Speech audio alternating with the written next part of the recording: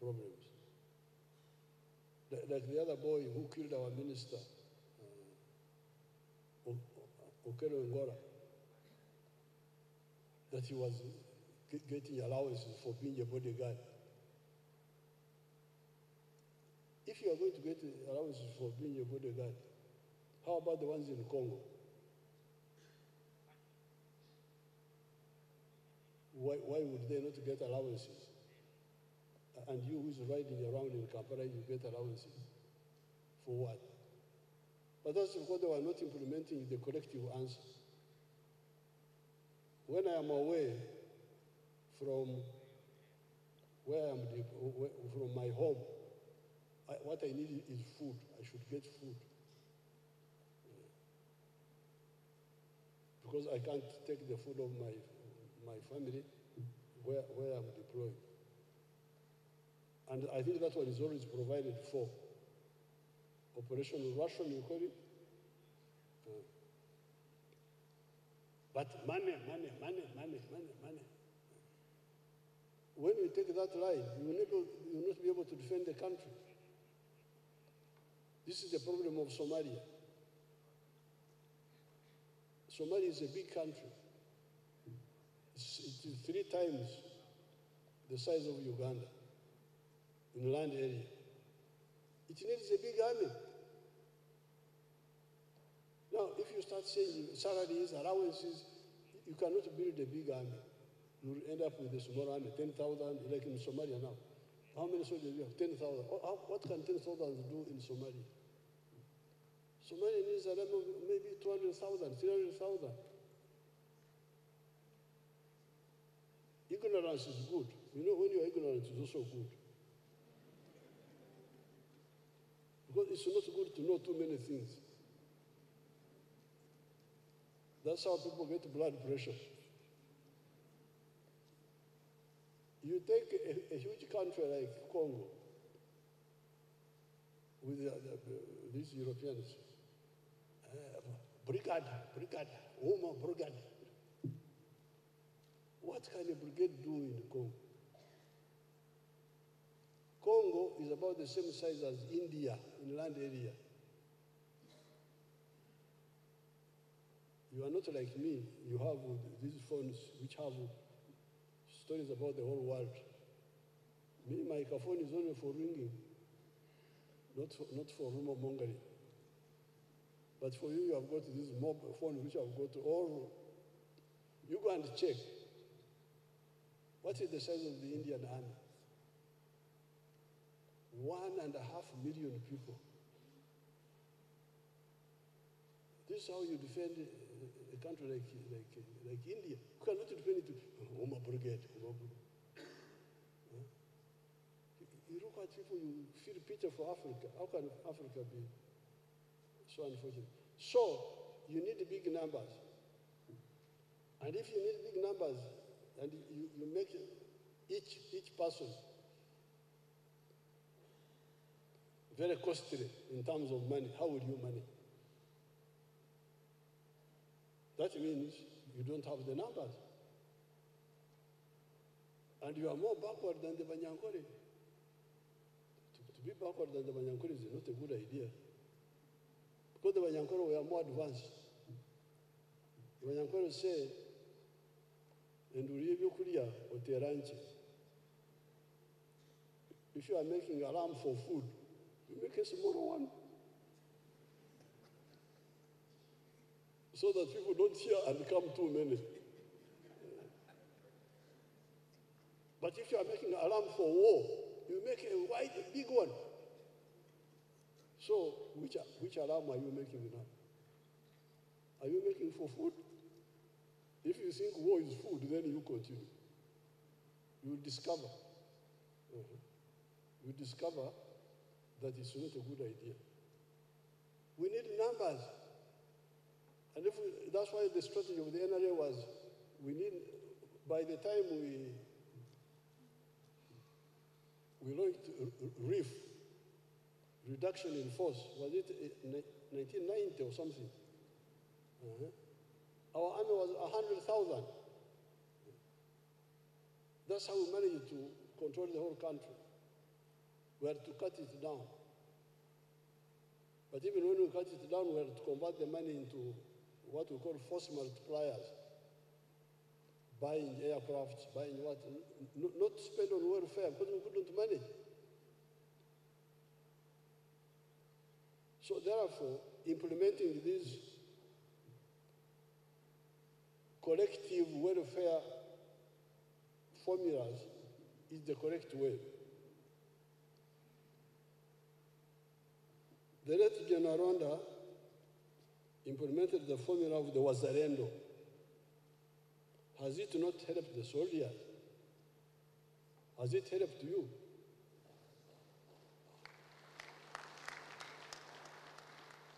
MS idea?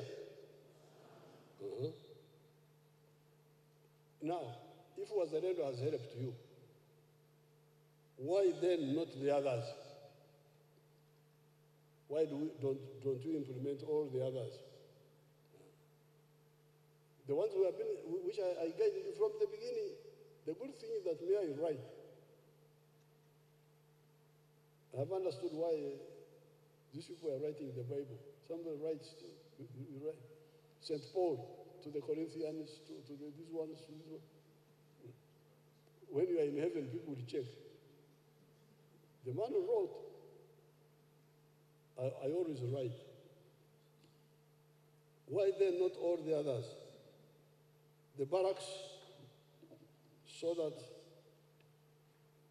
the soldiers do not have to stay in Mizigo, in training centers. Army schools for soldiers' children. Health units for soldiers and their families. Salary loans. You know, because we had said the children of the soldiers should study free in the primary schools, in the secondary schools. Maybe we could even talk of technical schools. But for university, we thought we may not manage to build separate universities. That's why, therefore, we had an idea of salary loans. If a soldier has got a child going to university for self-sponsorship, but biological child, not your uncles, not your clan, no. Yours was a day for war. We talked about it, but we didn't conclude. You get a loan, you pay for your child, and then the army deducts from the salary to recover the money. That was one of the ideas to find a solution for that. Fill the gaps, and UPDF will be formidable. Long live the memory of our fighters, like General Ronda.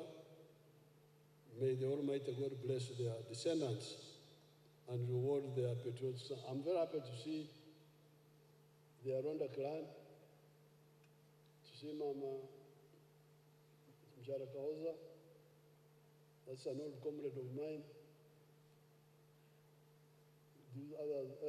The other one is James Msime. These must be the new people. Because, this is Aronda's wife. You are the Ogu. Oh, yes. And the bearded man, he looks like Kahoza. You are a brother. Oh, okay. Kahoza was a footballer. At Ntari, he was a very good footballer. So, thank you for who organized this. Because remembering people is a good thing.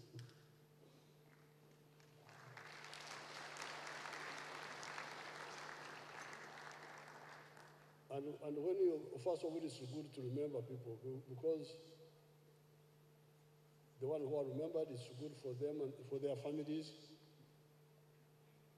But also, you educate the new ones. Like now, you have invited me, and I have given you some free consultancy.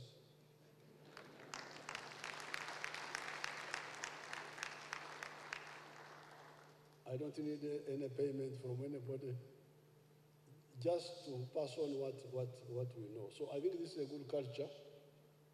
Maintain it. I congratulate you. Thank you very much. I'm here to make a few remarks on why it is important for us to honor the memory of our late Chief of Defense Forces, General Arunda Nyakirima. General Arunda Nyakirima was our longest-serving Chief of Defense Forces and later Minister of Internal Affairs. He is important to our history because of his significant contributions to the stability and security of the country. It was during his leadership that we, the UPDF, finally defeated those resistance army and expelled them from the parliament.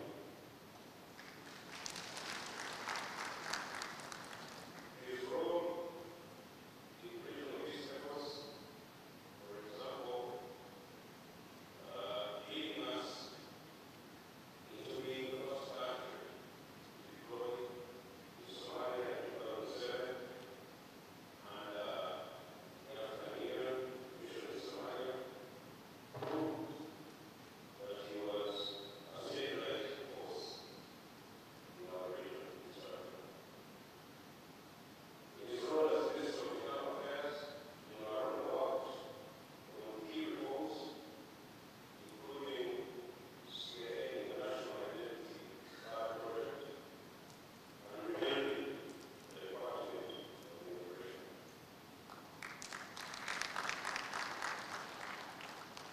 His integrity and dedication to public service have left a lasting impact on the nation's security and governance. Remembering and honoring General Arunda is important because he symbolizes commitment to national service, security, and peace. His leadership and reforms have had a lasting influence on Uganda's defense forces and even on our civil administration. His legacy serves as an example of selfless service to our country. In remembering and honoring General Arunda, General Arunda's life and work, we're preserving our military and national history. His leadership during critical moments had an effect on the outcomes of conflicts and on national security. By remembering him, we preserve these lessons for future generations. General Arunda's story and many other heroes, because he's a representation of the many heroes we have had in UPDF,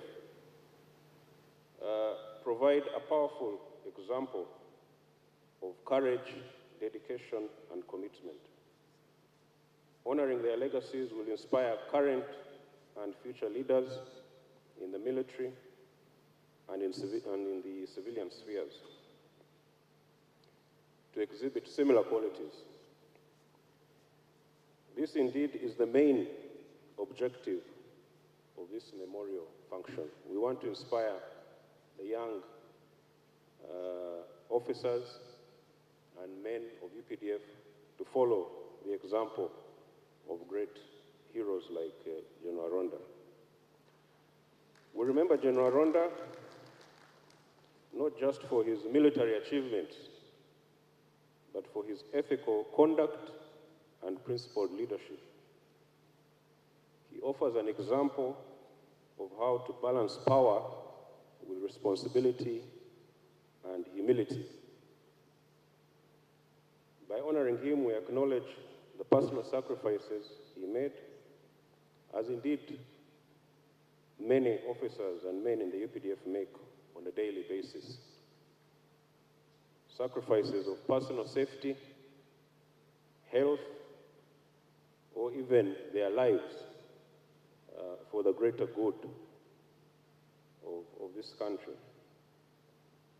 Honoring his legacy is a way to ensure that his contributions are not forgotten.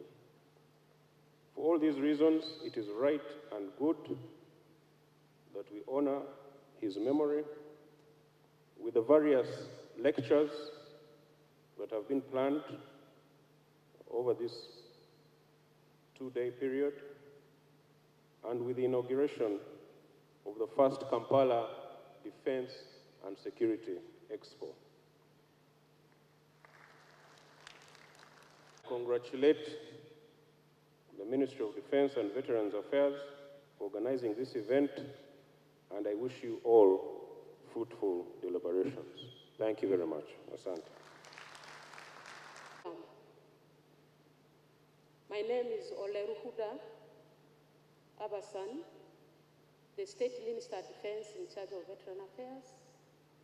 I am here representing my senior, Honorable Obof Maxon, who is representing us as a ministry in Parliament today, when Parliament is going to pay tribute to our beloved State Minister, Defense, in charge of Defense. I take this singular duty to welcome you all to this opening ceremony of the late Honorable General Aronda Memorial Function at Umunyonyo Commonwealth, this 10th day of September 2024.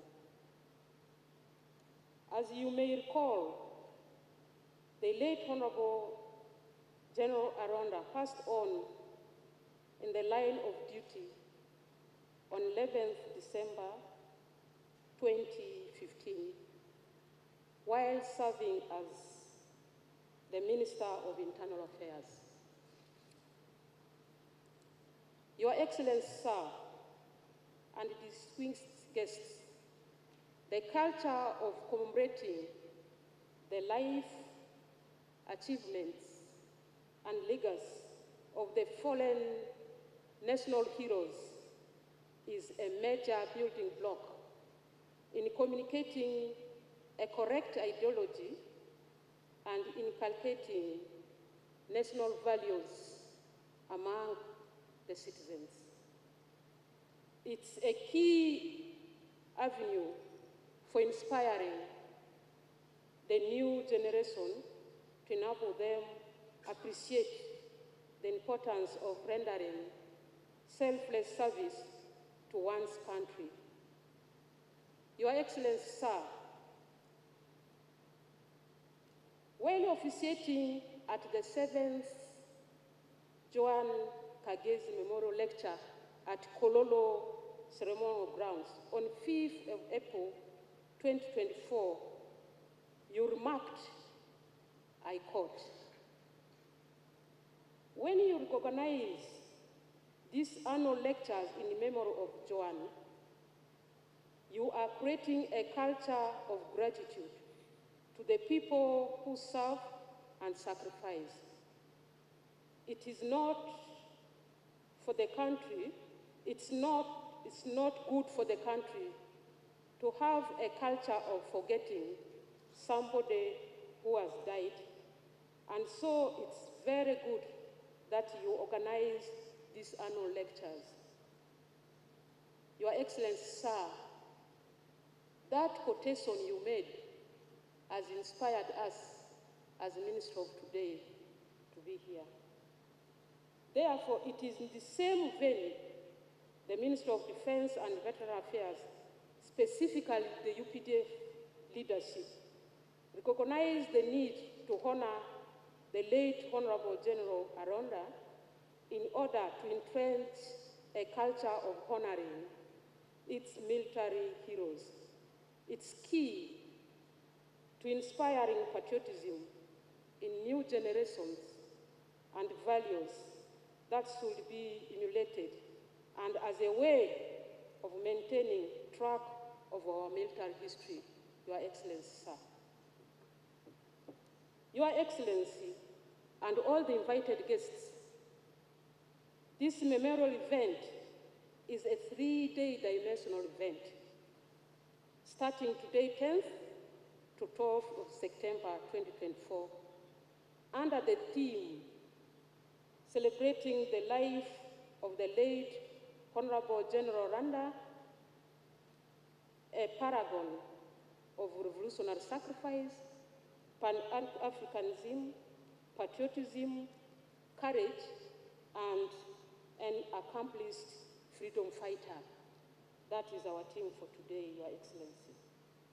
The late Honorable General Aronda is being remembered for his invaluable achievements and contributions to Uganda's security, political, socio-economic landscape, and his Pan-Africanist approach to the regional issues, particularly the integration of the East African community.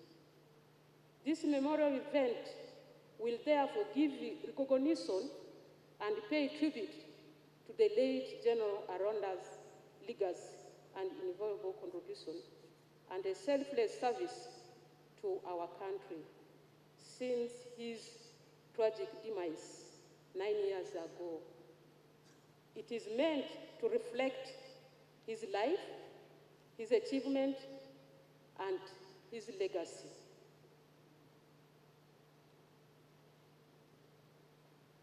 Your Excellency, sir, the following are the activities that will be carried during the time we are here.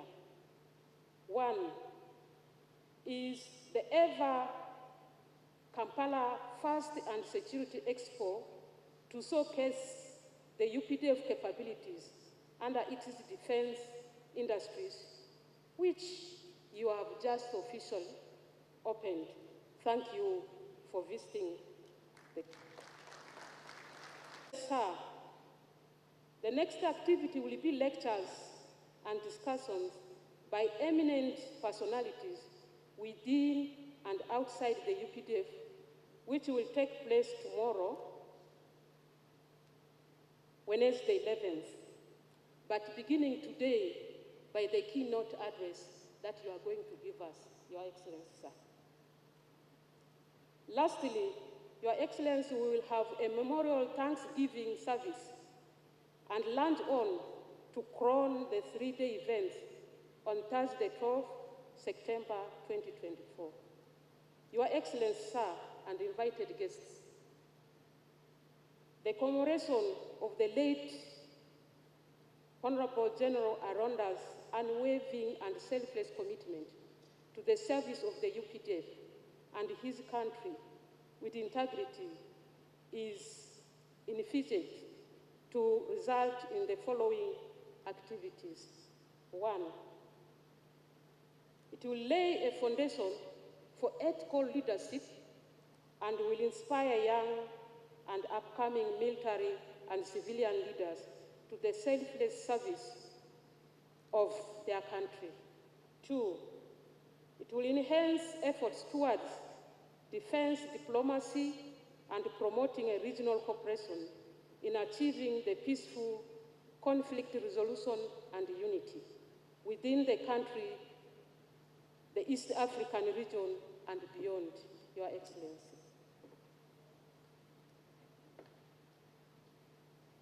It will strengthen the values of Pan-Africanism, patriotism, dedication, and selfless service for the current and future leaders, with emphasis on their importance to the national peace, unity, stability, and prosperity.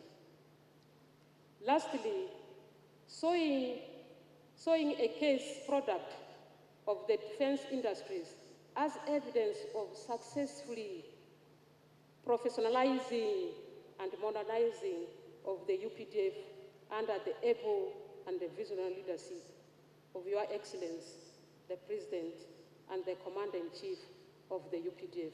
Your Excellency, today, as a Minister of Defense, we are showing a case of what you have done for all those years to professionalize, to modernize our UPDF. Your Excellency, sir, before I now invite you to give your keynote address, our memorial function chaired by CDF and comprising of the members of PS of Ministry of Defense and generals and senior officers of the UPDF and the team for their relentless efforts in steering the organization of this important and impactful memorial function. I want to thank you for all that work you have done as a committee. In addition to that, I extend my appreciation to the Implementation Committee of late Honorable General Aronda Memorial Faction, which is the technical arm of the steering committee. It's 238 million, actually. And today, you are talking of a multi-trillion shilling circle. Lieutenant General Sam Kavuma, the current Wazalendo board chairman and ATMIS force commander in Somalia, highlights the SACCO's strengths to date. Wazalendo SACCO now is number 7 in the SACCOs in the continent of Africa. And the first 6, those 6 that are ahead of us, are all Kenyan cooperatives and SACCOs. This Wazalendo was started, I think, by Aronda. We had talked about it, but it had remained just talk. But when Aronda came, he pushed it.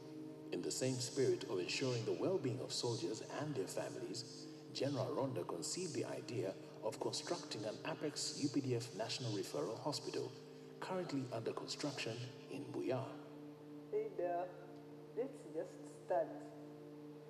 Let's go and break ground, then the rest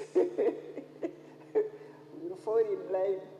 So we broke ground.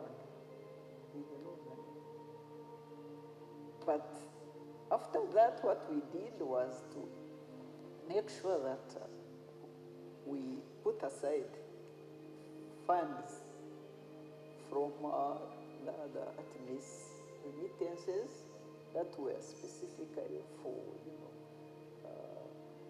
support of the soldier in the mission area and, of course, buying some other things for the mission. And this is what we put on the hospital. And we started. And right now, the hospital is almost complete and it is beautiful. And we are proud, at least to know that Aronda took a step in spite of having no hope of getting money. Let's go there. And we opened the ground, and after that, the money had to come. But he's also someone who put emphasis on education of the soldiers' children, on their health. So he set up a number of medical centers in different units. He set up and promoted schools. So he really cared for the welfare of the soldier. General Aronda, under the guidance of His Excellency Yoweri Kaguta Museveni, spearheaded the creation of the UPDF Spouses Desk, which has since been expanded into a department as a support system to the soldiers out on duty on the front line. The department provides skills development, psychosocial support, financial literacy, and implements income-generating activities for wives of UPDF officers as Mrs. Rebecca Mugume, the Principal Social Development Officer in the UPDF, explains. By that time, people were at war, people were moving everywhere, and women were staying at home most of the time. So with this introduction of social work and skills development and training and empowerment to the women, they've grown the money, they've grown themselves. The welfare has changed. The domestic violence has come down because of the contribution of the women to the family matters, into supporting the man who is always on the, on the go, on deployment, on training. General Aronda's legacy is deeply embedded in his tireless work ethic and commitment to service, exemplified during his tenure as Minister of Internal Affairs. He would come to Karamoja Third Division. He spent 3 days. And it is like Easter Friday. You think the big man is going back to Kampala to have Easter with his family. Then the next day you hear he's sending a message in Nzara, in South Sudan. Hey, you mean this man did not go home? Supervision. And that's why he achieved actually. You felt his presence in whatever you are doing. And he would celebrate your successes, and he tells you. He's well known as someone who was a workaholic. He used to work, I think, maybe 24 hours. I don't know if he ever went home before midnight.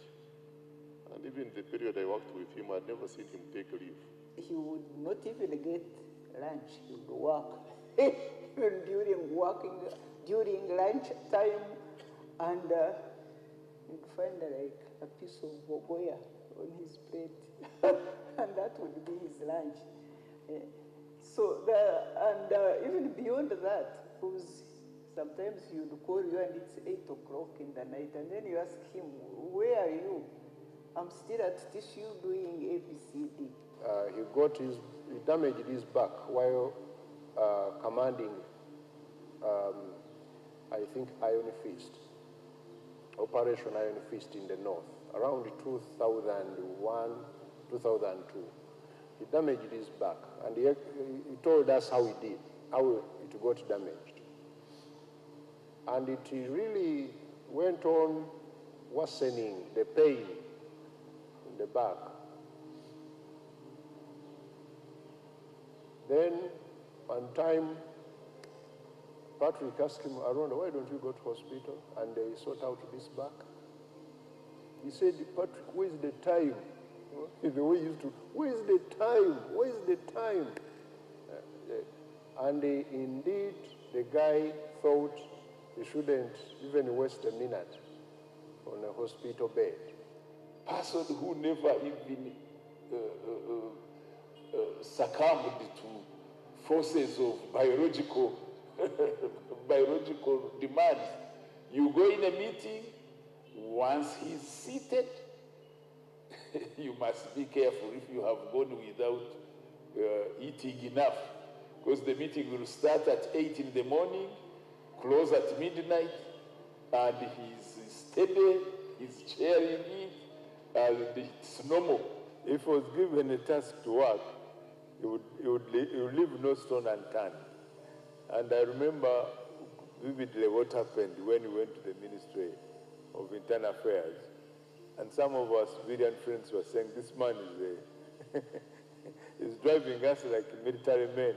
He doesn't know that we are civilian." But what he wanted was to see that the job is done. He set the ball rolling for the National Identification ID project, which had stalled for decades. As Minister and National Coordinator of the National ID, there are hardly any words which can fit how much he put in.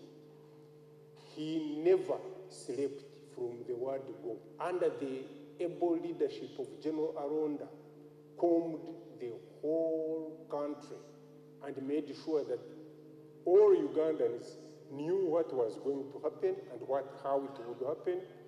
He made sure Ugandans got their first national identity cards. The exercise was successfully executed. We were able to register 16.5 million Ugandans. And all this was because of the effort and selflessness of General Aronda.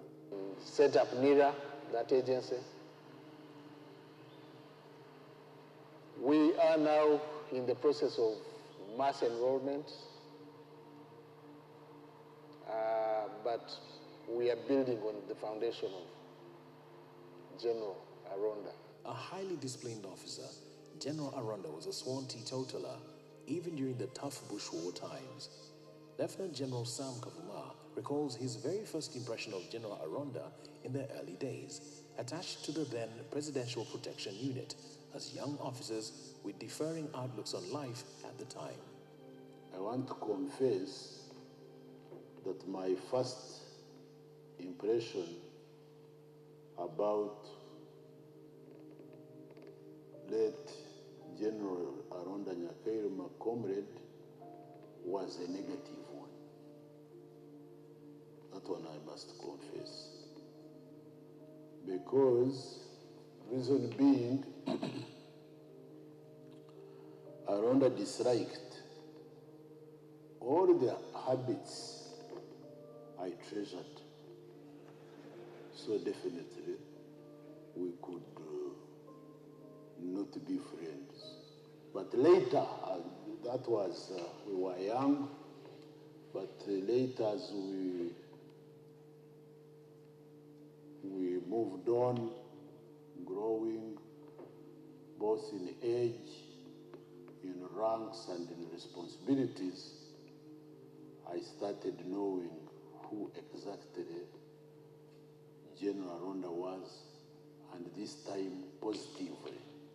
A man of vision and courage, General Aronda instilled in others the values he held dear, leaving a mark on the DNA of the UPDF. General Aronda, those who have been keen about serving, were greatly impacted. Some of us can easily see them, the way they do their work. At times they make you remember the Aronda, the very commander.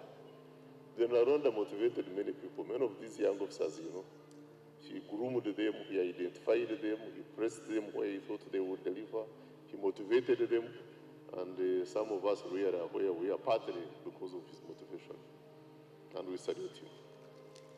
I had testimonies and testimonies of officers whenever I interacted with them. They used to call him the godfather of the army. So what lessons? There, nobody cares about what I did. I think it undermines even the president. It is not fair, but also you deny the present generation of the input of these people, because this input can be, it was important that time, but it is important also for the one of today to learn. He may no longer take his giant gentle walk among us, but General Aronda's spirit lives on in the hearts of those he touched. May his legacy endure and guide us towards a future infused with the values he held dear for a better Uganda and the region.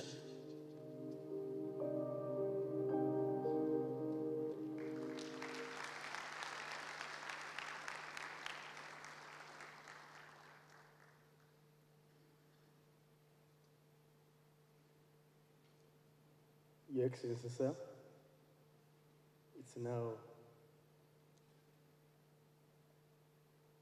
the time to make your keynote address. Let's put our hands together.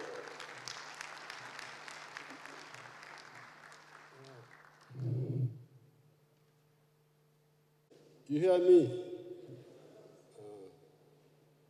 His Lordship, the Chief Justice,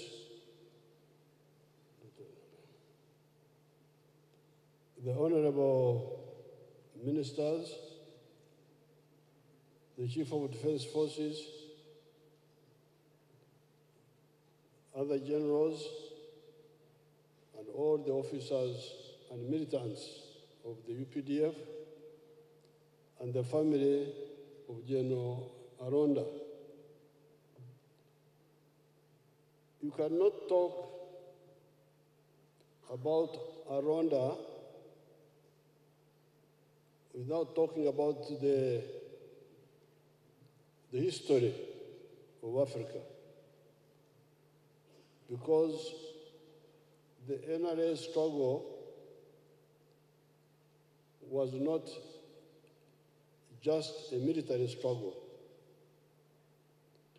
It was first and foremost a political struggle, which had to, in the end, use the military means to solve these problems. So therefore,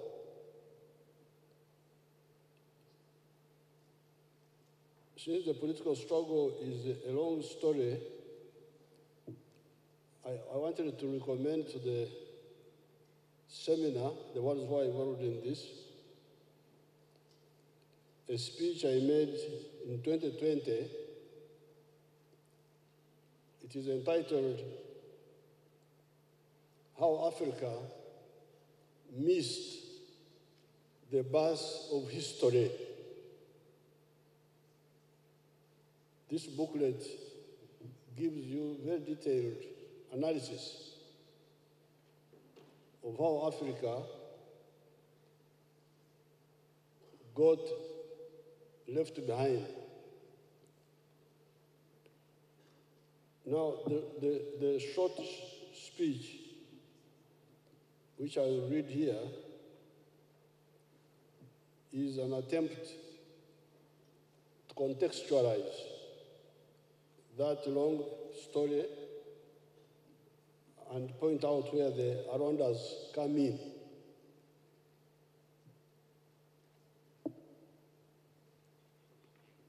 In this short speech,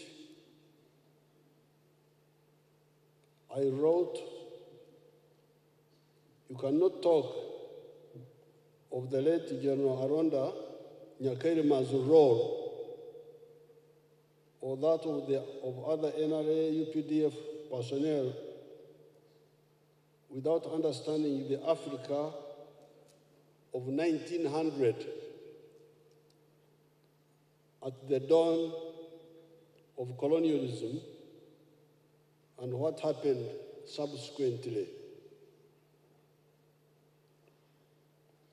While much of Africa had been ravaged by the slave trade for 400 years, by that time, by 1900, our part of Africa had not been so much affected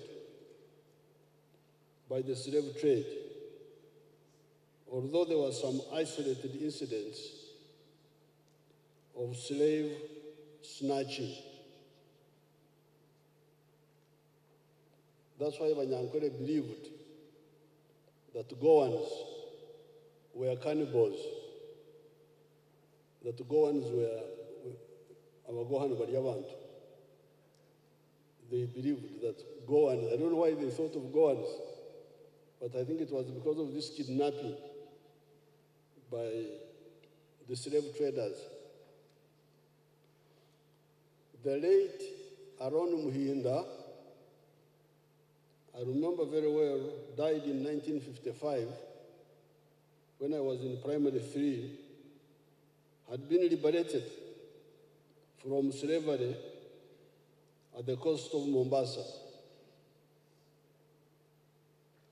He is the grandfather of our permanent secretary for tourism, Silva Katusime. I don't know whether Katusime Silva knows this. Our grandfather, Aron Muhinda, had been taken as a young slave boy to Mombasa. And that's where he was liberated by by the missionaries, Bishop Taka. And when he was there, he met a Munyoro woman who had also been kidnapped, a girl, and they got married and produced Katusime's father, this PS, who was named Kuku after Dr. Albert Cook. You remember the other Cook? So this man died in 1955 when I was in primary 3, and I was.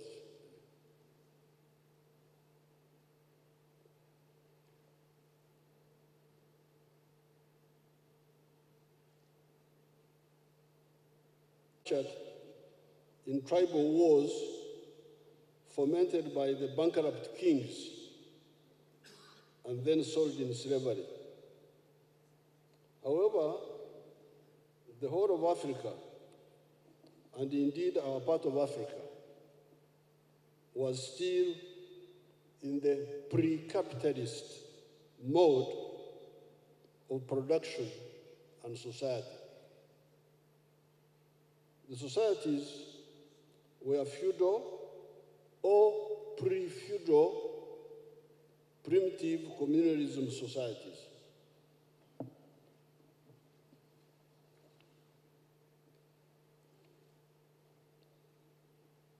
The production of wealth was organized in emyoga, this word which I encouraged you to use recently, was organized in emyoga, specialized skills. I would use the Nyankore versions, but you can put them in any other language, such as okuhinga, growing crops, kurisa, herding cattle, and general livestock keeping, okuhesha, blacksmithing, okubeja, carpentry, okunogora, pottery, okomaga. Okomaga, this is making back cloth. Oktanaga. You know, these people were very advanced. They were doing everything. Oktanaga. That is making bows and arrows. Okurema. Shoemaking. Okhara. Leather making. Okujuba. Fishing. Okhara. Leather making. And I have repeated that. Okshachira, general medical work. Okuragura, divination. Okujenga, surgery. You know, these people had surgeons, abajengi, who could remove bones from inside you. Sailing, they had professional water people called abarimbi. That's what they were called. This is in Nyankore, you can go and put it in other dialects. These yoga were being done by communities. A community could specialize in something, the whole community. By communities, clans, you could have the clan of Abahesi. They are known that clan is a clan of blacksmith. They do it as a clan.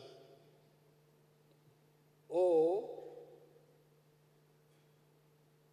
of families on a hereditary basis. Yeah, on a hereditary basis. I am a blacksmith. My children and grandchildren will be blacksmiths. And everybody knows that's what we do. We don't go into crops. The Muhezi doesn't go into crops. The people do crops and they bring them to him. And then he gives them They would then okturka barter trade with the other families to get what they needed but did not make themselves. The long distance trade to the coast was being done by the Abalunganwa. This is a corruption of the Swahili word waungwana. This Banyankole here say, this is Balunganwa. But it meant waungwana. You can hear some names called Karunganwa. Some families, if you check, people are using those names. These were mainly the Banyamwezi from Tabora in Tanzania. That tribe from Tabora, the Wanyamwezi, were the ones doing this trade between the inland here and the coast of East Africa. They would bring textiles, emienda, glass beads, enkwanzi. When you hear this, kienkwanzi, which the Waganda mispronounce as kyankwanzi, it is kienkwanzi. I think they named it kienkwanzi because it is flattish. As you can see, it is flattish. And when it rains, you get some floods, which then shine in the sun like beads. This is what I think. I think that's what they call it, kienkwanzi. Because that kienkwanzi means the place of the beads, of the glass beads. Guns, they would bring guns. The people from the coast, these guns had started coming. Mbundu, Obuganga, gunpowder, and so on. There was some limited use of cowrie shells, and CMB as money. That is why one of the words for money is a CMB. Even today, the old people would call money a CMB because of the cowrie shells. The other word for money is mpiha, rupiah from mpiha, from rupiah, because that was the currency being used in India when the British were here. So they were bringing it here, rupiah. My grandfather was using rupiah. If you hear songs praising my grandfather, they will say he bought a cow with rupiah as part of praising him that he was a wealth creator. However, so this was when you are talking about Aronda, what all these big people, go back to where it all starts. It starts with the politics. The politics about what? About society. So that's why I want you to go back. So this was the economy of Uganda and maybe Africa before colonialism, before 1900. However, the pre-colonial dominant mode of trade was by barter trade, with mainly abebunzi. Abebunzi are the itinerant hawking traders. These who go around hawking. Those are called abebunzi. Okubunzia is to hawk. The Luganda word for hawkers is, I think, abatembei. What Abaganda one? Abaganda enough to Abaganda. waliwo muganda ddala wano ogenda osanga abalungi nti be baganda abali wano batembi si be bali aba nalweso muganda asigaddewo kati olaba omuganda oli jangu otuyambe munange omwana omuwala kandi oba omuganda ddala genda ku mizindaalo ate weyanjire tukutegeere bulungi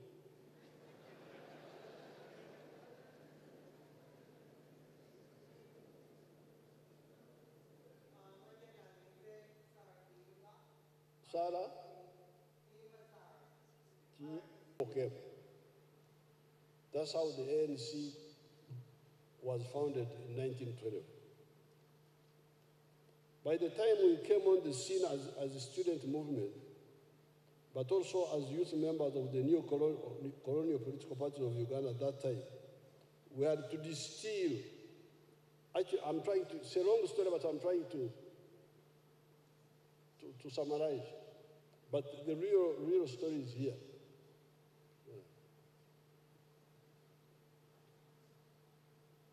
We had to distill accurate political ideas from the confusion that characterizes many struggles. Because you see, people have a lot of confusion.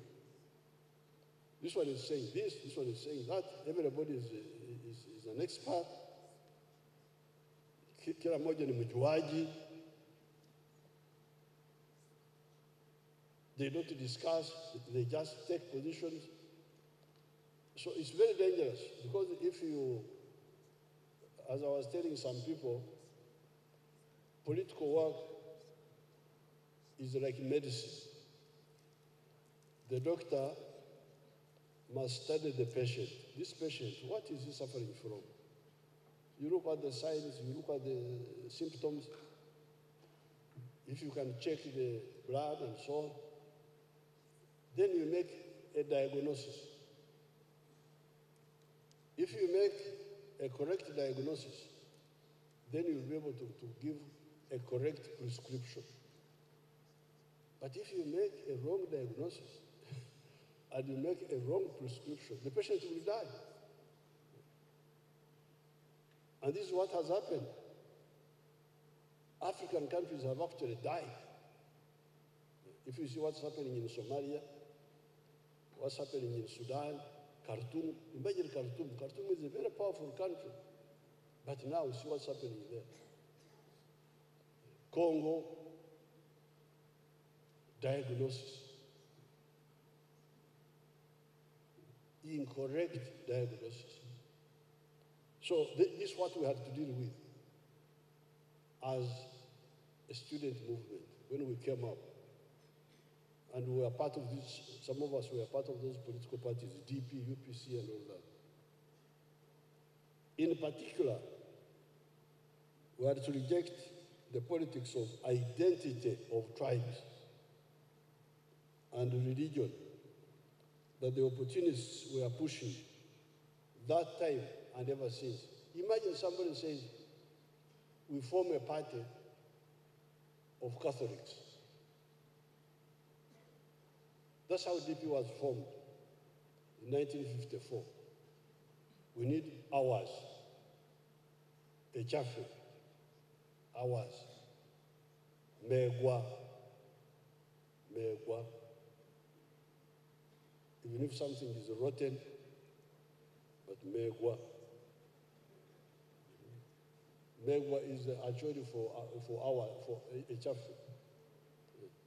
You don't know our language. Me, I'm always busy with my people.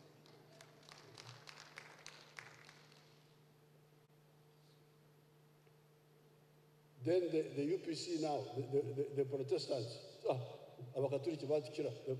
the Catholics have beaten us.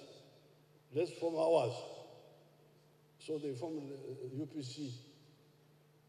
Now, a man called Ike Musaz had tried Banange, this man started in the 1920s, was organizing the unions, the farmers, from the 1930s.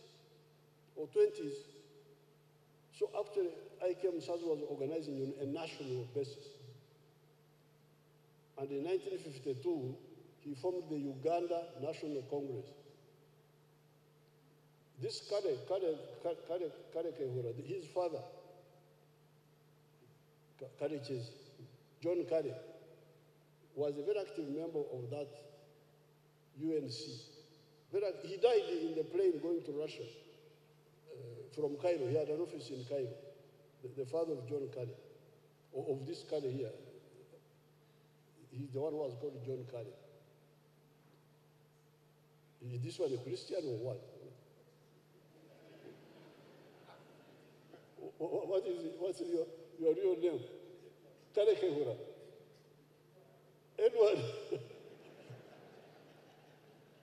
Nobody knows anything about it.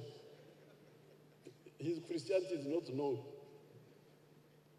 So, these people, John Kare had left a seminary. He had left seminary. John Kare and MUSEVENI and others. For them, they were forming a national party, Uganda National Congress. Then these people, the Catholic elite, say, we don't want this one of all. We want ours. DP, 1954. Mugwanya and I don't know who, Sebastian Chibuka and others. Then the UPC, 1960. Oh, the Catholics have beaten us. We should form ours. So theirs was UPC. Then our wonderful Mengo group, Kabaka Yeka, 1961, formed Kabaka Yeka. So that's how we got. These were the politics we found ourselves in. And they will say, oh, Megwa. You was who? Of course, you would know what they are talking about. In particular, we are to reject the politics of identity of tribes and religion that the opportunists were pushing that time and ever since. After a decade of analysis, by the time we metamorphosed into a liberation movement with the launch of the anti-Amin struggle, we had arrived at a diagnosis of what we thought was the problem of Uganda and maybe Africa. We identified 3 problems, and these are lack of prosperity, what I told you, poor housing, poor hygiene, poor health, and so on. No education, no transport. Secondly, lack of strategic security.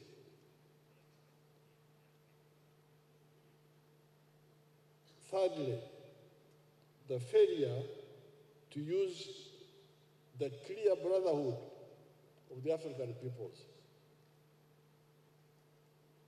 The lack of prosperity has already been described above. Poor housing, lack of education, poor health, poverty, etc., etc. What is the medicine for that? The answer is to create prosperity. But then the question is, where does prosperity come from? Our answer is that it comes from every adult, umuntu yena omukuru, participating in the production of a good or a service that is then sold. This is our answer. To create prosperity, every adult, must participate. Participate. You can participate as an entrepreneur, you are the owner of the business. Or you participate as a worker for the entrepreneur, but you participate. You must participate in producing a good or a service and selling it. If you do that sustainably, you will get money.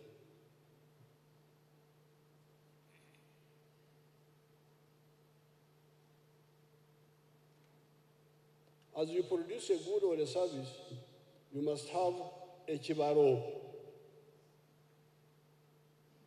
chura, otita. Do you know rukbara? Have you ever seen rukbara, how they look like? Oh, there's a rukbara here.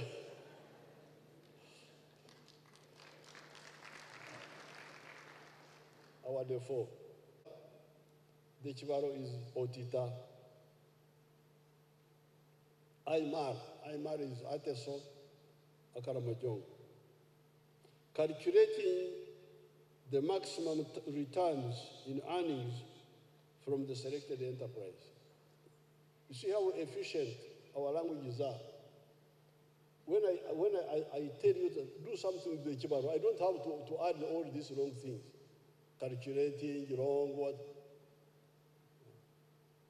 Very efficient. Your people, the only problem of the African people was leadership, political. But otherwise, everything else, language, food, culture, very, very, very powerful. Agriculture, language. This one, I don't have to describe it, calculate. Koromormo, Nechivaro, finish. I don't have to add anything. You know what I'm talking about. So once, if you say that is the answer, that prosperity will come from producing a good or a service and selling it and doing it with the chibaro, then the next question was, who will buy in big quantities and sustainably what you produce, the goods or the service? Who will buy them? It is the answer to this question that helped us to debunk the pseudo-politics of identity. To answer this question, you hear how I will answer it. Who will buy what you produce? We found that many Banyankore did not buy the milk, the beef, or the bananas, which are the products of those people, of theirs. Why? It was because many of them have similar products. A does not buy from B, and B does not buy from A. Who then are the buyers that mainly buy what the Banyankore produce? It is mainly the non-Banyankore or the Banyankore living in towns that buy the milk, the beef, and the bananas of the Banyankore. In the 1950s, I went to school, not because of a single Banyankore other than my parents. Not one. No Munyankore other than Kaguta can say, I supported Museveni. No. If you bring him, I will give you 100 cows. But the people who supported our education were three people. One was a Muganda man from Kampala here, called Warisimbi Mpanga. That man was a cattle trader. He would buy cows from all over our area and bring them for the slaughter for the Kampala market. So my father had cows, he had wealth, but he didn't have money. He could not take a cow to the school, say, I'm paying school fees with the cow. He had to convert the cow into something easy to take to the school. Where could the headmaster tie the cow? Headmaster, because otherwise Kaguta would have taken the cow. He said, this cow is worth so much. The child studied free, but he couldn't. So Kaguta was getting money from Walsin Panga, who was buying cows. At that time, when the economy was still down, still this small population of Kampala needed meat. And the Indians who were here. So Walsin Panga was the bridge now. There was another Muganda called Buchenya. The Uganda were calling him Buchenya. His real name is Bukenya, but you know Banyangoli cannot pronounce it, those some of those things. So he was called Buchenya. He has got a son, a grandson, who is working in the Equal Opportunities Commission. And his family are in Mbarara. They are the Uganda of Mbarara. That Bukenya was buying cattle for the Mbarara market. That Mbarara market also had come up a bit. So Bukenya would also buy our cows. Then 1958, a white man called Shea, he had built a house at Ishaka there. He was now buying cows for the Kirembe mines. That Kirembe mines had come up. It needed meat. And one day, my father's cow tossed Mr. Shea. And Mr. Kaguta took it back home. He didn't want to be sold. And he gave it a praise name. He made a praise name for it, that it had tossed the white man. But that's how I got money for education. So you can see, even when the economy was still really primitive, the signs of what was correct were already there. For you to come and tell me, we as Banyankore, and you mobilize me to form a Banyankore group when you are not solving my livelihood problems, you are an enemy. So that's why, therefore, we were able to therefore, the prosperity of the Banyankore, and now the relationship is much stronger now. Because at that time it was only some few occasional cows for beef. Now if you add the milk, daily, you find somebody is milking 1,000 liters of milk. If the Kampala people don't buy them, what are you going to do? You're going to commit suicide. What will happen? The milk, the beef, the bananas. I think if you are to station people at Liantonde and you do census of the vehicles carrying milk, carrying beef, carrying bananas, you would run out of paper.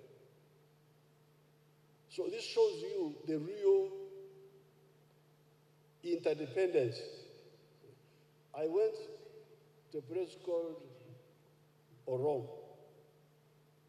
Have you ever heard of Orom, you people? You are just Kampala people here. Orom is there after Namukora. And there the Achoris were quarreling. In fact, I have a date with them. They were saying, we are producing simsu, but the language are cheating us. The Langis, we are the middlemen. They come and buy from their cholis in Orom at a very low price. They come and sell the simsim in Kampala at a very high price. So you can imagine, the people in Orom know Uganda, the importance of Uganda. And that's why I promised them a fuso to carry their simsim direct to Kampala, so that they bypass the Langis who are cheating them. So therefore, the prosperity of the Banyankore is more dependent on Uganda rather than on the Banyankore rural areas beyond the production of the goods and services. This is how we identified the first ideological principle of the NRM as patriotism. That's where we got it. So what do you call this? To love? Because remember, there is our local word here, moyo gwagwanga. But that moyo gwagwanga, that is the spirit of the nation. It can be translated to mean the spirit of the tribe. So that's why we said, no, we need a word to describe Uganda as fatherland. And that's how we came with the word patriotism. Why love Uganda? Why? It is because you need it for your prosperity. We soon found out that the internal market of Uganda was not enough. Hence the need for the regional continental markets of Africa. We are therefore to love Africa. Why? It is because we need it. We need Africa for our prosperity. We have got so much production now. Maize, so much.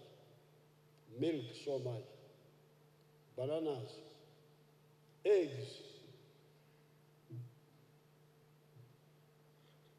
cement, steel bars, all in surplus. The internal market is not enough. So it is because we need it for our prosperity. Hence the second principle of the NRM, Pan-Africanism. The third principle is socio-economic transformation, so as to be able to produce the goods and services. Next is Uganda Prison Services.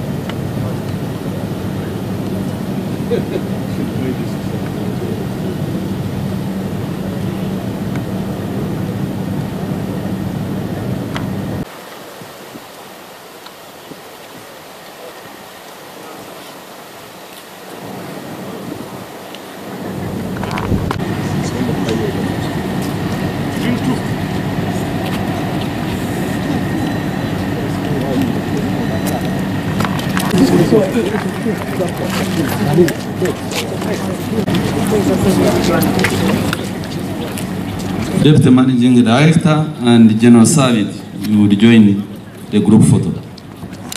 One person, pastor. That are needed in the Ugandan market and the African market. Democracy is our principle number 4. These 4 address the historical mission of creating prosperity for our people. The next historical mission is to create strategic security for Africa against all threats. You have heard of some actors in the world working for achieving four-dimensional superiority. Superiority in the land forces, superiority in the air forces, superiority at sea, and superiority in space. Where does that leave Africa?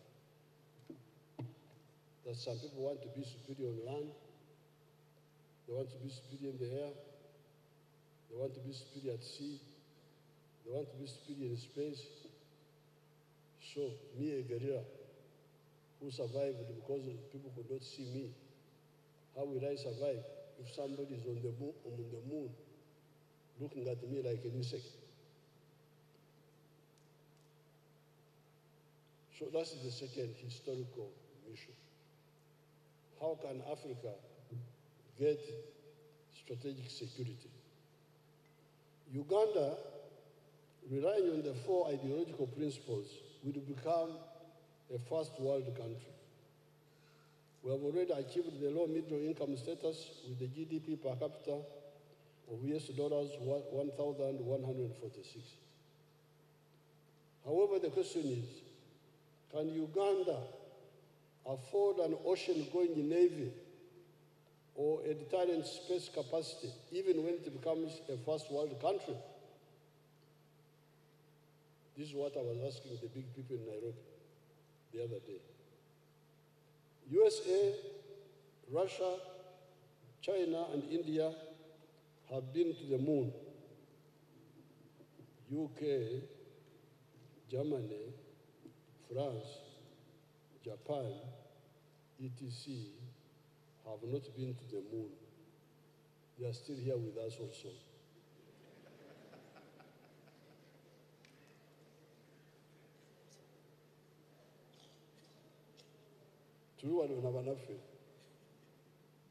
UK,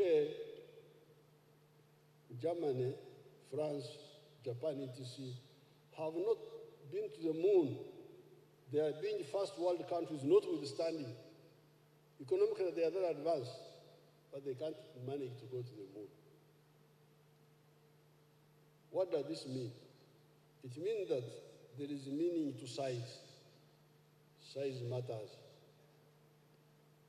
However well trained you are, you cannot have lightweight boxing with heavyweight.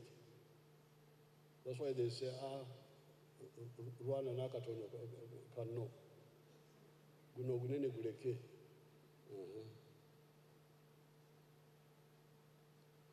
Small is small, whether developed or not. During the Second World War, the first victims of German aggression were the highly developed countries of France, Belgium, Holland, Denmark, Norway, etc. They were highly developed, but they were overrun by Germany. And they had to be defended by the United States and by Russia. Therefore, size matters. That is why the NRM stood with Mwalimu Nyerere on the issue of the East African Federation.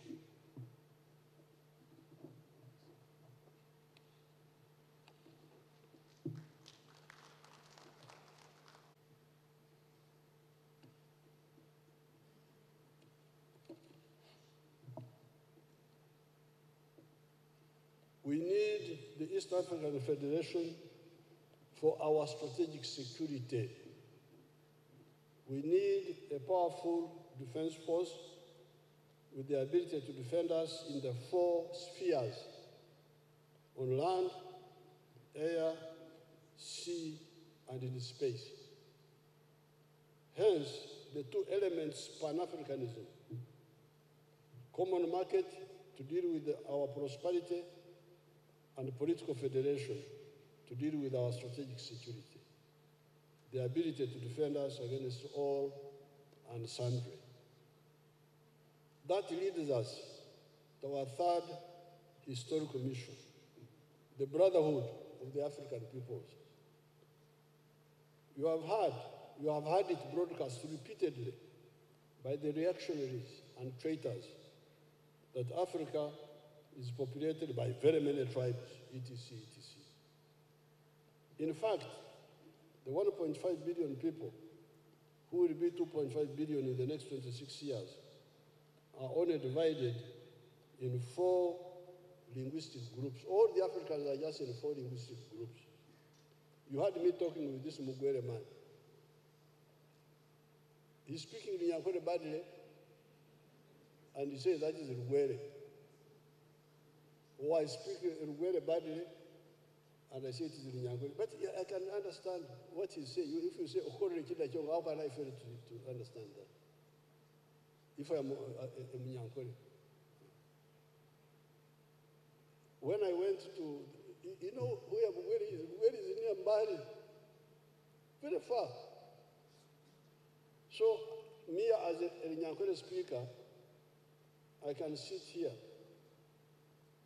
and groups from Mwanza in Tanzania, where Magufuli was coming from, when they speak in their local dialect, Chichiza, Chikerewe, all those, all the way up to this Bakorachida, they speak, I will follow what they are saying, without translation. When I first went to their area, there was a group of women. They came dancing. Mukali muntu, mukali muntu, mukali muntu.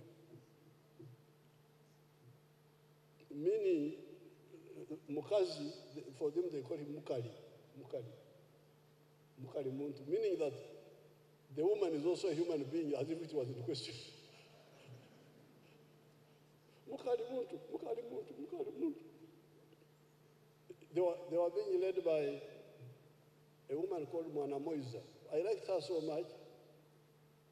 I appointed her another DC for a long time until now she's very old. I retired her. I went to Kenya. The former vice president of Kenya, Mzee Imud Awori. When I was there, the women came dancing.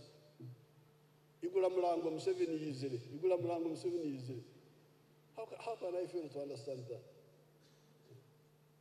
Igula Mlango opened the door. MUSEVENI has already come. So, these are the ones they are calling tribes.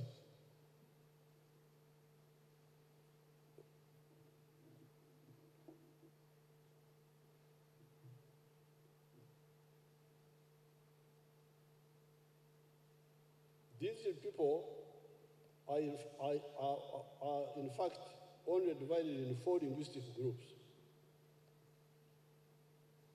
The Niger Congo, which means the Bantus and the Kwa. The Kwa are the groups in southern Nigeria. The Nilo-Saharan, the Nilotic, our Nilotics, our Cushitic, like the Somalis, the Nilo-Hamitic, like the Iteso and Akaramajong. These are all what we call the Nilo-Saharan. And you will find that those dialects are either similar or linked. The Afro-Asiatic, Arabic, Tigrinya, Amhara, and the Khoisan of Southern Africa, the Bushmen. So there are only 4 groups in Africa. Moreover, we have Swahili, which is a non-tribal language that has distilled a new language from the Bantu dialects, from Arabic, from Portuguese, etc. It is therefore possible to unite these African peoples for the sake of their prosperity and strategic security, but also enhance cohesion. With those principles and the historical missions, the student movement was able to challenge the bankrupt ideology of the politics of identity, of tribes, religion, and gender chauvinism. So I want to tell you where the Arondas came from, how they came in.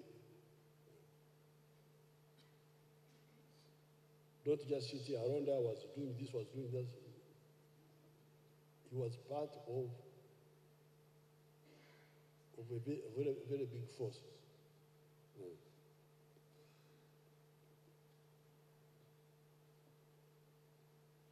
It is therefore, with those principles and the historical missions, the student movement was able to challenge the bankrupt ideology of the politics of identity, of tribes, religion, and gender chauvinism. It is this ideological menu that we were serving our trainees in the Forensa camps in the 1970s. At that time, our recruits were mainly peasants or secondary school leavers. These are the people we trained at Montepuez in Mozambique in 1976-78. However, following our crossing the Kagera River, along with the Tanzanian army on the 11th of February, 1979, we started recruiting university graduates, such as El Tumwine and others that time. In addition to the school leavers, in the second half of 1981, the NRA had a fresh intake of new university graduates, Aronda, Tumukunde Henry, Kasura, people like Sande Mukuru, Bario Barije, Ndebarema. What happened to Ndebarema? Was he not a university graduate? Yes, Ndebarema, I don't know what happened to him. So, this is the group we are talking about now. They came, because I left to go to look for arms on the 6th of June, 1981. I came, they had not come. These people had not come. But when I came back on the 9th of December, they had come. This group of Aronda, that group had come. On account of education and ability to write and read, this was a very big addition because many of our recruits were peasants. They could not read, they could not write, but they could pick up the book. But then we had a problem. Some of the jobs need reading, need writing. Moreover, writing in English, banana. So we were really stuck. On account of education and ability to write and read, they helped us to man the intelligence departments. Because intelligence, how would you have an intelligence department if you don't have records, if you don't write, if you don't read, if you only word of mouth, I saw, then no record, how will you manage? To man the intelligence departments and being political commissars, because commissars also need reading, writing. The combat commanders were mainly the secondary school leavers and the peasants. Pecos Kutesa, like if you take the group which attacked Kampala, they had groups who were calling battalions, but actually they were brigades. They were big groups, like the ones who attacked Kampala, Pecos Kutesa, and Fred Mugisha, 1st Battalion, Patrick Lumumba, 3rd Battalion, Stephen Kashaka, 5th Battalion, Chargonza, 7th Battalion, Julius Chanda, 9th Battalion, Chef Ali, 11th Battalion, Ivan Koreta, I saw him there, 13th Battalion, 15th Battalion, Samson Mande, 17th Battalion, Adam Waswa, the one who went to Rwanda, 19 Battalion, Peter Kerim, 21 Battalion, which I left in Kasese, Benin Tumkunde. None of these was a university graduate.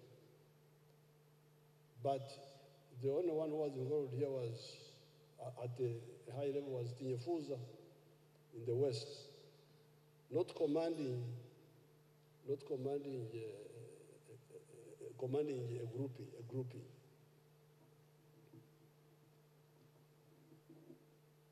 These were the commanders of the brigades that assaulted Kampala starting on the 17th of January. The only university graduate in command that time was Tinyefuza on the Western Axis, commanding forces that included the 19th Battalion or Brigade of Peter Kerim at Viso. The graduates were jokingly called intellectuals. There was some tension between the graduates and the other people. They were jokingly called intellectuals. Those intellectuals, on account of better discipline, because they were more disciplined, more discipline, came to save the army, when many of the combat commanders died from natural causes. Not from combat, but from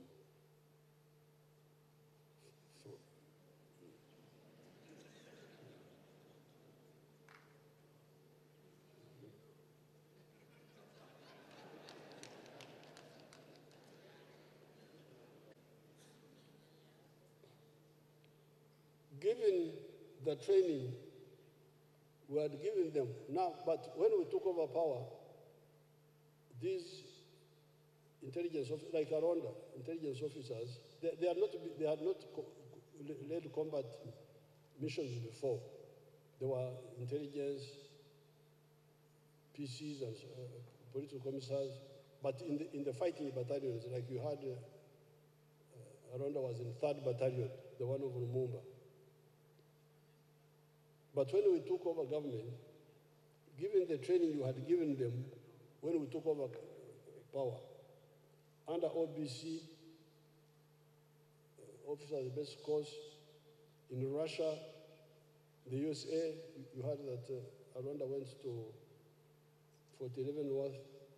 They filled the gaps left by the diseased combat commanders and gave us time for the maturing of the younger officers we deliberately recruited in the 1990s to rebuild the officer corps of the Defense Forces.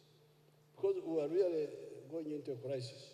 Because these commanders who died, they were very, very experienced. Corruption, there was no corruption in NRA. No. In the 5 years we were in Ruero, there was only one case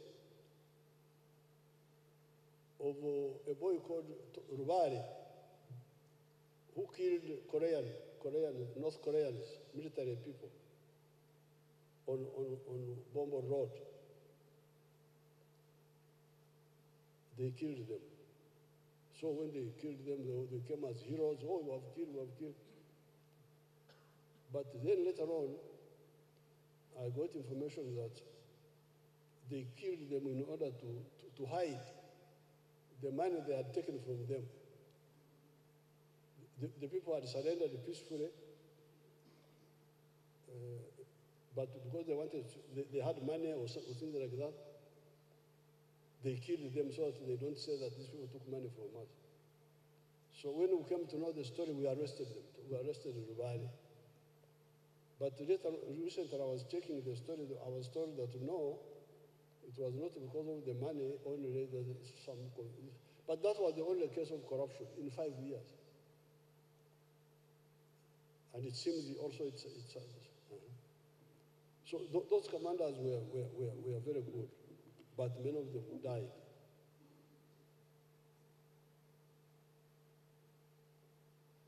So, but